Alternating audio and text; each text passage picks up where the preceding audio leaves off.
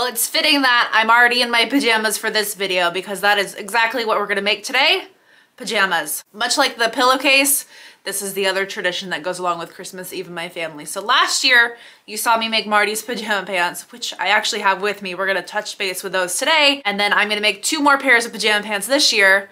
I've got my mom's pajama pants and I've got Marty's pajama pants for this year. So in addition to golf, he very much likes space. So I found this fabric. It was a nice little hint of space without being too overly in your face. And then his pants from last year have been worn, as you can see, but they also need a little TLC. Let me find it. His washing machine ate them. So what I'm also gonna do is fix that hole, and then he asked me to turn them into capris because I think I made them a little too long. His inseam isn't quite as long as mine.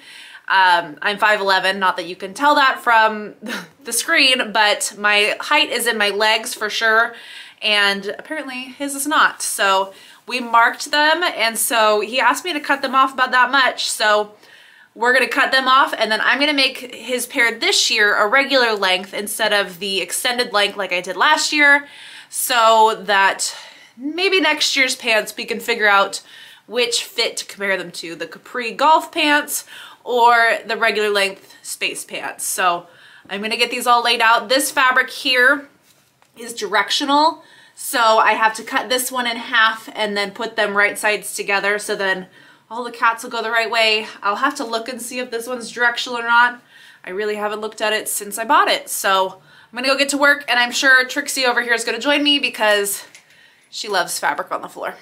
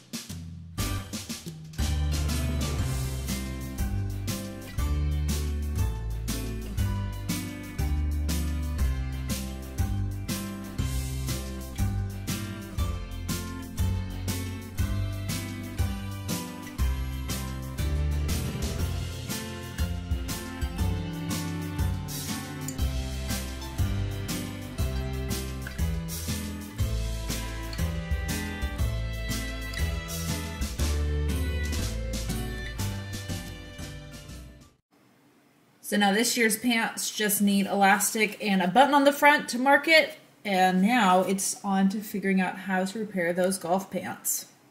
So here are not just one, but the 2-3 holes that we're working with. So while we're here, let this be a PSA about quality fabric, because these pants didn't even last a year, which is a super bummer. I don't even know if they last 6 months. They've been around my house with a hole in them for quite some time now, but this is why you buy some quality fabric for your quilts, people. So you don't end up like this. Crazy. I don't know whether I'm going to stabilize or just zigzag. I don't know, these Franken pants.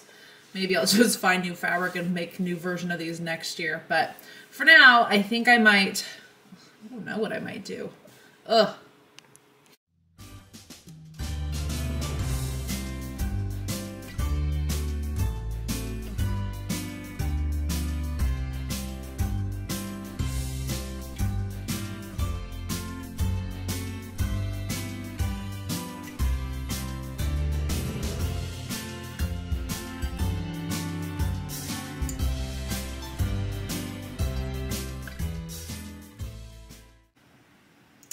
Well, it's not pretty, but at least there's not a gaping hole in it.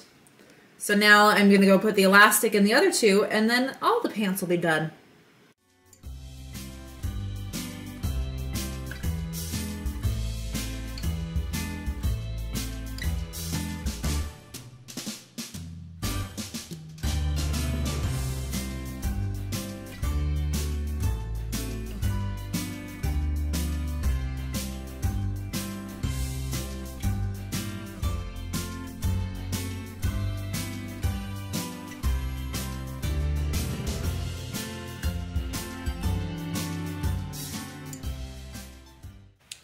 And just like that, 2 pairs of pants are done and 1 pair of pants are redone. They sure aren't the prettiest things in the world, but at least these ones are done. And I'm excited to get these all wrapped up in their pillowcase packaging and get them ready for Christmas Eve, which is tomorrow, which feels so crazy that it's already here. We're coming up and it's gonna be over as soon as it gets here. So 2 thumbs up for pajama pants, and you know what? Let's see what Trixie thinks now that they're no longer big pieces of fabric.